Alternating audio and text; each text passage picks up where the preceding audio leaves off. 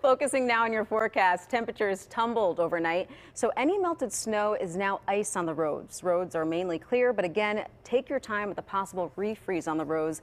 And I know when I was driving in this morning, I saw some slick spots, Heather. Yeah, that definitely could be a possibility. KDKA meteorologist Ron Smiley is joining us now to talk about that. I know a lot of the side roads were still snow covered. Yeah, and it's been one of those weeks. Over the last 8 days, we've seen more than 13 inches of snow coming in.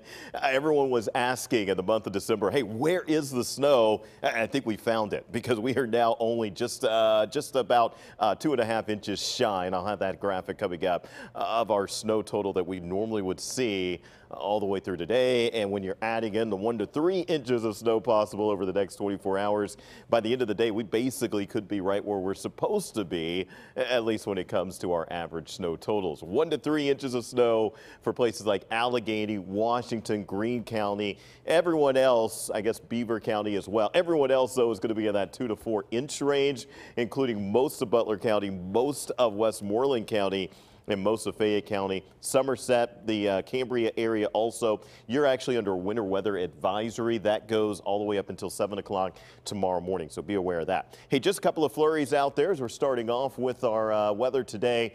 Big system is heading our way. It's now starting to impact Indianapolis, moving through Indiana. It is coming our way. It'll be here this afternoon. How much can we expect to see? Well, once again, 1 to 3 inches of snow likely falling in the Pittsburgh area. I think that this particular model, this is really coming in over the last hour, doing a very good job. Look at all of that snow coming in.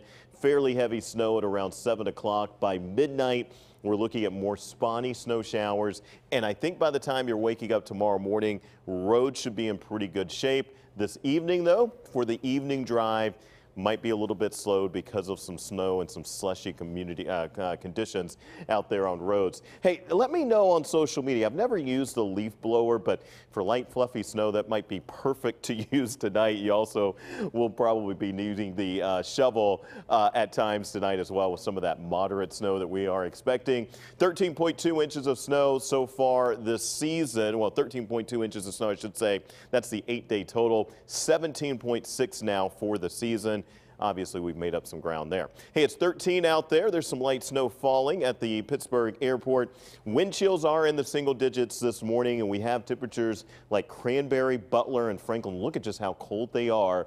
Single digits, not just a wind chill, but the actual temperature there. Hey, here's your 7-day, 33 your expected high temperature today, 25 on Tuesday. Look at those morning lows. Very cold air is going to be in place Wednesday and Thursday, and we have more snow on the way both Friday and Sunday, where both days could be looking at more than an inch falling.